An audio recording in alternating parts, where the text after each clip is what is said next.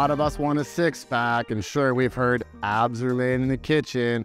We still got to work these babies. And so a good abdominal movement is something known as a Garhammer. Most people are not familiar with this movement, so I kind of wanted to make this video. Pretty basic movement. It can be very challenging. I quite enjoy implementing these in my workout program to work my abdominals. So what you'll need is a bench. You're going to want to hold on to the end of the bench. So make sure you're using the long portion on this side to hold on to, or it will flip up on you. You may have seen this before where people are curling up and then kicking their legs way in the air. You don't want to do that because the objective of this movement is to shorten the abdominals, and when you come up and you get to the top and you kick them in the air, you're actually working against, like, it's opposing. You're now lengthening them, so there's kind of no purpose to that. Simply, you just get in the bench, brace yourself nice and sturdy, okay?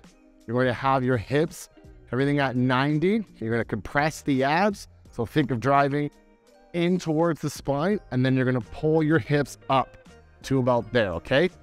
Remember, abdominals are very short. You don't need to do big, huge movements kind of thing, okay?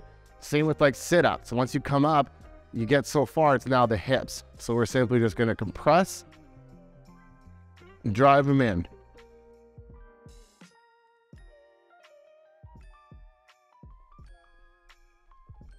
So sometimes with just a flat bench, this movement might be too easy. So what you can do to make it more difficult is you can raise the bench. Now, raising it up to here might make it way too hard.